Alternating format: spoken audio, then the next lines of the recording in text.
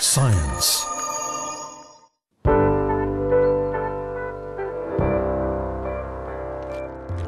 Retired teacher Lil Karen Scarrett counts herself lucky after having a close call with a bacterium resistant to many antibiotics.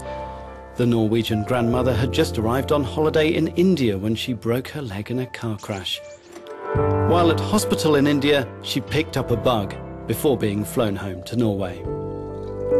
From the airport and to the hotel, there was this accident. I got home eventually. Well, I got a phone from the doctor, and he said that I had this Klebsiella that I had found a bug, which were very dangerous. I had to be very careful, and people around me had to take care also. Lil Karen had been colonized but not infected by a potentially lethal bacterium. The strain of Klebsiella she was carrying is so resistant that there's only one antibiotic available that can be used to treat it. What's important in Lila Karen's case is that the Norwegian healthcare system was able to immediately screen her and put her in an isolated room until they had the results. This is very important because it probably prevented the hospital of having a spread of this very resistant bacterium.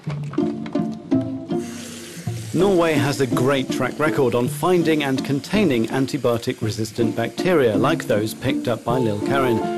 One reason is that patients hospitalized abroad are screened and isolated. So there's a special ventilation system. So when you walk in, there's a little separate room in front where first you enter, you close the outer door, then you'll go through the washing procedure, and then afterwards you can enter the patient room. The other side to dealing with resistance in bacteria is not to allow it to develop in the first place. Doctors here in Tromsø follow a strict discipline of using antibiotics correctly and only when necessary, and testing patient samples to make sure the correct antibiotics are being used. And here we can see some examples of the tests we're doing, where you can see that the kind of the white carpet on the bottom of the dish is the bacteria, and then we can see antibiotics being impregnated into these strips. And when there's a zone around, you can see that the substance is effective to kill or inhibit the microorganism, whereas when they grow all up to the strip, it means that this drug is not effective. And as you can see on this one, we don't have much choice. It's actually just a single substance here which will have any effect on this microorganism. Resistance can develop for several reasons. When too many antibiotics are used, when patients aren't given the right antibiotics, take them for the wrong amount of time, or when they don't need them. Bacteria can also mutate and develop resistance on their own. And the problem is widespread. We associate antibiotic resistance with the hospital frequently. It's important to note that actually it exists in the community as well. We've seen over the past few years that some bacteria actually, through sustained efforts that certain countries have applied, have been able to decrease their rates of resistance. On the other hand, we have other bacteria that have slowly been increasing throughout Europe and the world. That increase is a threat not only in hospitals but also in the wider community. Resistant bacteria can be picked up anywhere, as Italian university professor Paolo Visca found out when he set off from the port of Nettuno near Rome on a fishing holiday. After a few days, he fell ill with a serious urinary tract infection. In the initial stages, I had a classic septic fever, shaking chills, profuse sweating, not being able to go to the bathroom to urinate, and so the problem was really serious at the beginning. In Paolo's case, he had an E. coli urinary tract infection, which is the most common bacterium that causes these infections. In his case, he had an E. coli which was resistant to multiple antibiotics, and what's significant is that he took an antibiotic that should have worked. And it didn't, because it was resistant to that and a number of other ones. It took 2 months and 3 courses of different antibiotics before Paolo's infection was successfully treated. Nobody knows where he picked up the infection. So what's he learned from the experience?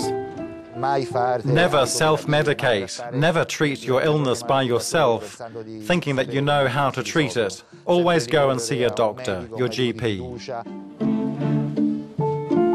Both doctors and patients have their role to play, and campaigns like European Antibiotic Awareness Day aim to keep the issue in the public eye.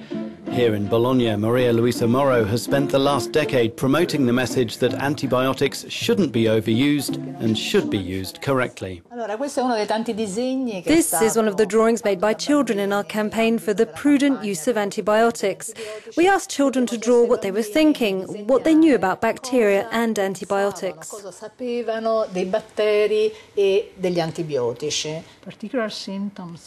Parents are one of Maria Luisa's priority groups, along with the elderly residents of retirement homes. That's very nice.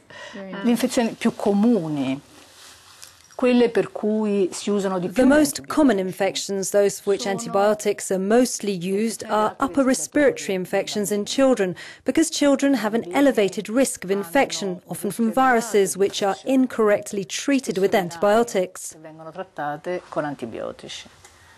The other main group under risk of infections, inappropriately treated with antibiotics, are urinary infections in adults. The threat is growing since new strains of bacteria resistant to antibiotics are being spread across Europe. But experts are convinced that this threat can be contained. I think that it's possible in the future if everyone is able to use antibiotics correctly, and if infection control practices are used correctly, I think that we can turn the tide. But it has to be done in a very structured manner. It has to be taken very seriously, because this is an issue of patient safety. An issue of patient safety that's left lasting memories for those who faced infection from these very resistant bacteria, the so-called superbugs. When I get a distance of it, then I realize more that how serious it was. When I was in the middle of it, I just had to survive from day to day. In my case, I was lucky, and I consider myself relatively lucky since a series of favourable circumstances made it possible for me to receive the correct treatment in the end. But I think I ran a serious risk. A risk that we could all face unless antibiotics are only used at the right time and in the right way.